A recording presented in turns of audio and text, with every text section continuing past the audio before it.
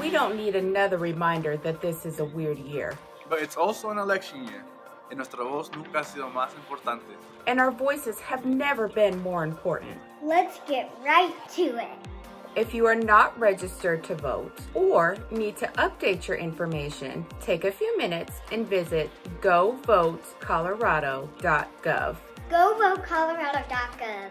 GoVoteColorado.gov. Then keep an eye on your mailbox. All registered voters will be mailed a ballot starting October 9th. You can mail the ballot back before October 26th or drop it off anytime before 7 p.m. on November 3rd. One vote. One vote. One vote is all it takes. Haz tu parte. Make it yours. Don't wait. Register today.